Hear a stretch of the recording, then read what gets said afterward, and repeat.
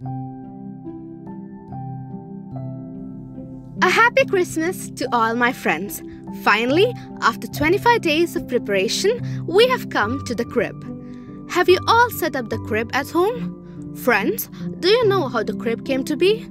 Our story today is about the Christmas crib. It was the year 1223. St. Francis of Assisi decided to celebrate Christmas in a new way.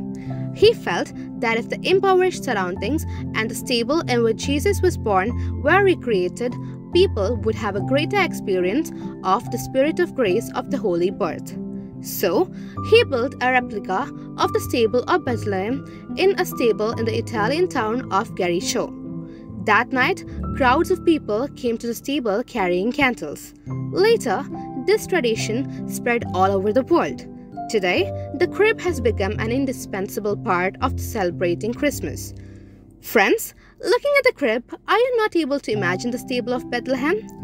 Our God came to us as a baby born in a stable.